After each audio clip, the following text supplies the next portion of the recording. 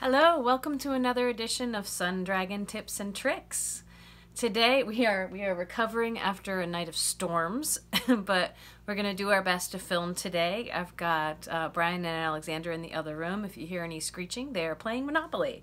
So I thought today for knitting we would talk about picking up stitches, because that's something that my nephew Ben has had to do on a white squirrel kit he is making in Illinois while I help him from North Carolina.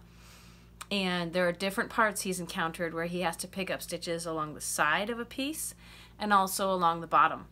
Now, some of this I've kind of talked about and done in the long tail cast on, but we're going to maybe do it a little bit more in depth today to talk about some things that can help you with when the pattern says pick up and knit. There are many different ways to do this. You can do it with one needle, you can do it with two needles, you can do it with a crochet hook. Today we're going to talk about how to do it with two needles, actually picking up with one needle and knitting with the other. I'll draw what I can and then we'll get to it. Let's go. So here's my example of a little piece of stockinette, which is where all the V's are on the side facing you of knitting. And let's say we wanted to pick up some stitches. Say we were going to make a circle around this. We want to pick up some stitches here along the edge. And then we want to go along the bottom to pick up some stitches along the bottom. Let's see how we would do that. Now, my first rule of thumb is it is always better to go and when picking up stitches, you want to try to get under two strands. When you're doing the picking, you want to get under two strands. It'll be more stable. Let's see, more stable.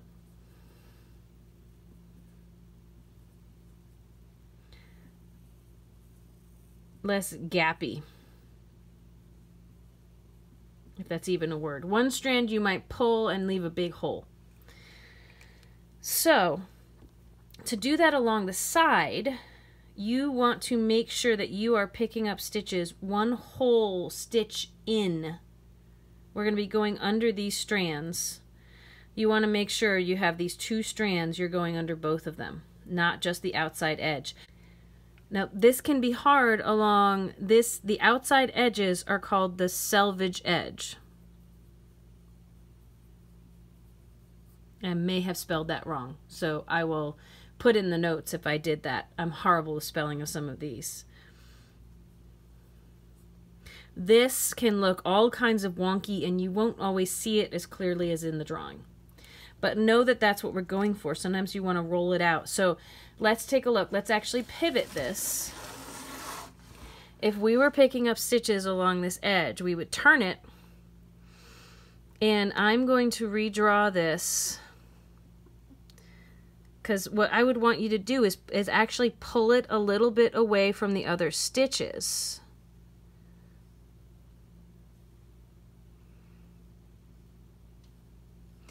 And if you do that, you can see a little bit better.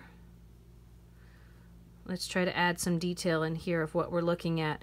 You will actually see like little strands going across. And it's those holes between those little strands is where you want to put your needle. So like this would be 1, 2, 3, and 4. If you can't see those numbers very clearly, I'll try to zoom in on it a little if I can. But those are the holes. Just look for the red dots if the numbers don't come out. And this is our right hand needle that's going to keep working across. Your left hand needle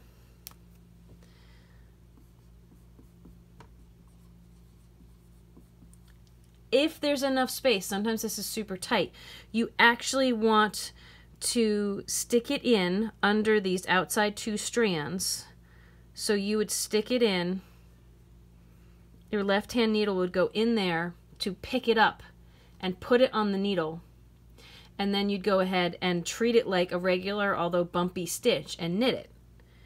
And then when it comes off the needle, it comes off, well, when you stick your left hand, it's like left hand needle in to pick up, right hand needle goes in, wrap around, pull back through, left hand needle just comes out and it drops off, but you have an extra needle, extra loop. I'll get my vocabulary right sometime. So that you do it with 1, 2, 3, 4. Always making sure you get under a whole V, a whole 2 strands. Left needle scoops it up, right needle knits it. Now the bottom edge, if we pivot this one more time, the bottom edge presents a little bit more of a challenge because things may or may not look quite as clear. But what I'm going to show you with the actual knitting is that there are holes there. The cast on edge, it depends on how you did the cast on edge, but hopefully there are double strands along the cast on edge that you're trying to get underneath. And if you think about this as being reverse V's, like if we take this out again, the V's may look like they're running in a different direction. But if you can think about this as here is a V, and here is a V, and here is a V, it's a little different. Let's see if maybe we can even give it a different color.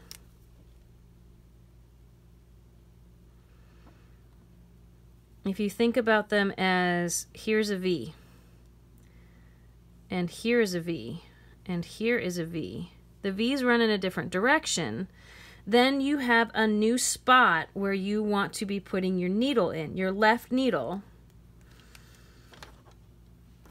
If we just give them dots this time, the center of the V is a great place to go. You might have to fudge something over here. If you don't have enough stitches, you fudge it, absolutely. But the same thing, you're going to put your left needle under, pick it up so that your right needle can come and knit it. Left needle will go under, and every time it finishes knitting, the left needle just comes out and lets it go. What you end up with is you will end up with extra loops on what's way back here. We go way back around. Try not to get dizzy. All of the spots I've marked with blue that you pick up with your left hand needle, when you knit them, you'll end up with more loops on your right hand needle.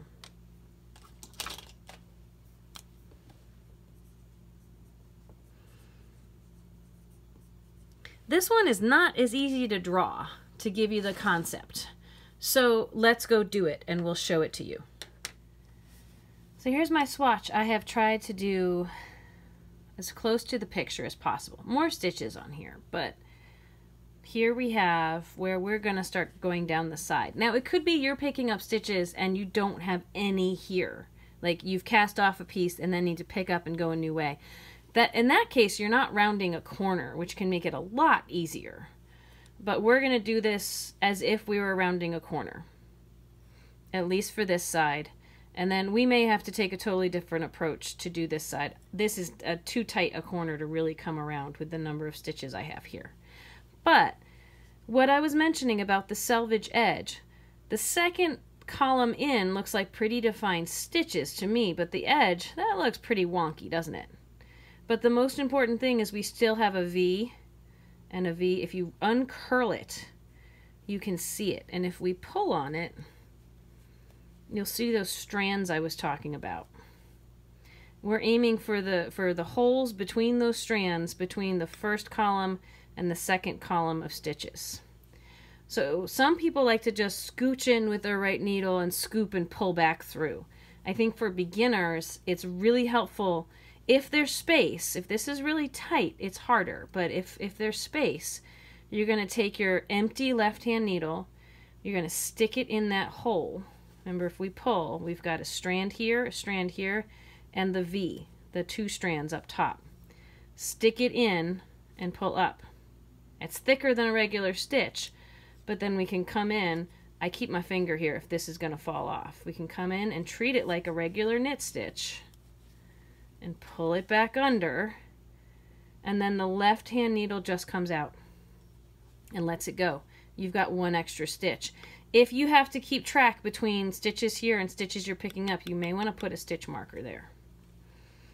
But then I can look at where my strand is and pull on it and say that hole has already been done, because look, it tugs on it. So I want to skip over one vertical strand there and go in here and go under the whole gobbledygook on the edge with my left needle. Stick my right needle in like a knit stitch, go ahead and knit it. I've got two now. I have two more holes here. This is the one I just did.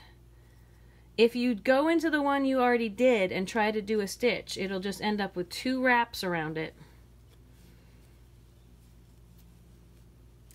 And you'll know, because it'll look wonky. It won't have definitive stitches. This last one here, so I just did this. That's where my strand is. Go to the next hole, pick up, and knit.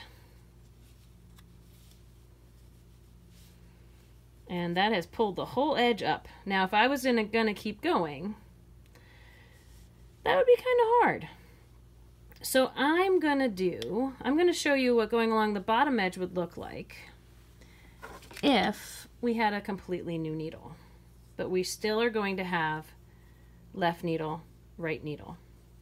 So this bottom edge starts here. And I'm actually gonna take some of these off so we can see what's going on. Okay, now I mentioned in the drawing, we're gonna look for the upside down, we're gonna look for the V's that are running the other direction. So like here's one, right here, okay?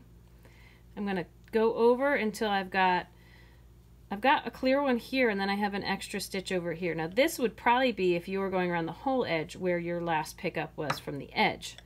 But let's treat that. I've got all this stuff along here. I can get as close to the top as I can. This one's a little weird. I'm just trying to find my first spot to do it. I'm going to pick up. I'm going to stick my other needle in. We're going to ignore my third needle there, who's just hanging out. And I'm going to knit. If I had the time, I would have cast him off, but, you know, under a deadline here, kids playing Monopoly. So here's the top of my next row of V's going this way, looking like they're pointing down. Right here. And that's one strand. I want to try to get under two. Again, it depends on the type of cast on you've done. If you have two strands there, a long tail cast on will give you two strands to make it really hardy. If you go under one, sometimes that can pull really loose, and then you've got gappy holes. So if you can get under two, pick up, under with your right hand needle to knit, left hand needle drops off. So he doesn't scrape on the ground quite so much. Here's the one I just did. I want to go to the next V, top of a V, which actually means skipping two strands in front. Into the center of that V. Muscle your other needle in there if it's tight, so you can knit, pull it back under, take this needle out. I've picked up three. The cool thing is if you shoot for the top of those V's, when you start knitting these stitches, it will look like it just keeps going. You'll have a little bit of a seam on the back, but it will look like it just keeps going. There's the one I did. Hop over here, in,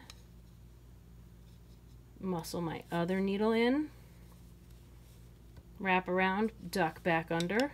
Now I've got four. If you keep going all the way across, you can make it look from the outside pretty seamless when you do that. It's pretty cool. Now if the pattern says you should have more stitches when you're done, you're not going to pick up one for every V. You're going to muscle some through in some funky places. You're going to do what I call fudging it. But that is picking up stitches along your cast on edge. Well, thanks for joining us to talk about picking up stitches. The only ones I have left are the ones I picked up along the bottom, but we did demonstrate how to pick them up along the side. I hope this gives you confidence and joy in your crafting adventures. As you come across patterns that say pick up and knit stitches, give it a try. Like I said, there are other ways to do it. If you're picking up stitches along a garter edge where you've got the purl bumps kind of sticking out, you might want to check out my my garter tab cast on video, because that talks a lot about how to do that. It's a little different, can give you some nice looks. So I really hope that you are finding joy and confidence in your crafting right now, especially as we are all staying home, you know? You can keep going. You can keep doing this. You can keep advancing if you want to. Try something new. If you want, you can always reach out to me to contact me about doing a one-on-one lesson. I really love doing those. They're harder now that they're virtual, but that means if you're further away, we can still help. So check out the comments. Please leave your own comment. Please subscribe. Please let us know what you want to see next, because I will keep making these videos and keep trying to diagram out and help you out with what to do. Okay? So please enjoy your crafting time. May it bring you joy and confidence and a little bit of peace during these crazy times. We love you all. Stay home and stay safe.